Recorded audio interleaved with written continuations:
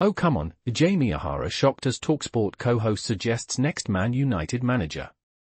Jamie O'Hara was stunned when Jason Cundy suggested Gareth Southgate should replace Erik Ten Hag as Manchester United manager. Ten Hag faces criticism after United's poor start to the season. Cundy believes Southgate could be successful at Old Trafford, while O'Hara disagrees, preferring Ten Hag for his trophy-winning record. The pair agreed that Thomas Tuchel would have been the best candidate. Cundy criticised United's decision to offer Ten Hag a one-year extension. Please subscribe to my channel.